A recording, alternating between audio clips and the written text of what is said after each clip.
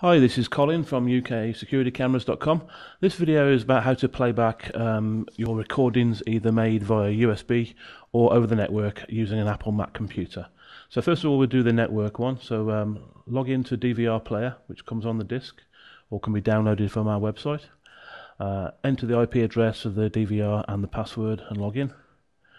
And then go to the Playback button, which is the top center.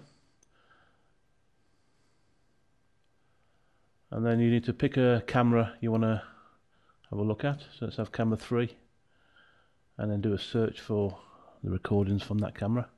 We'll just scroll down to one about 830, which has got a motion trigger on it. And double click it, we'll play it and also download it to the local folder. I'll show you that in a second. So that's the file playing back. You can hit the backup button if you just don't want to play it, just want to go straight to back it up to the computer, and there's the recording there. So we'll just play it back from the hard drive. Also, you can play back recordings from via USB. So we'll just scroll down to a USB memory stick that's just done a recording from the DVR itself. Click on the file, click open, and then there's a file playing back.